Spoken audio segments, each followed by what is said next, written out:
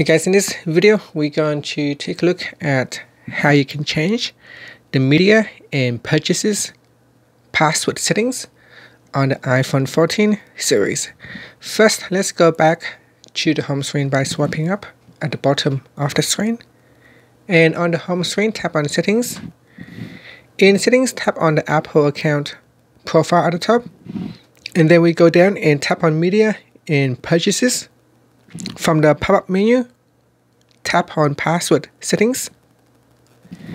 Next, you can choose when purchasing to always require password or require after 15 minutes. And for free downloads, you can choose to enable or disable require password. And that's it. After that, you can tap on the done button.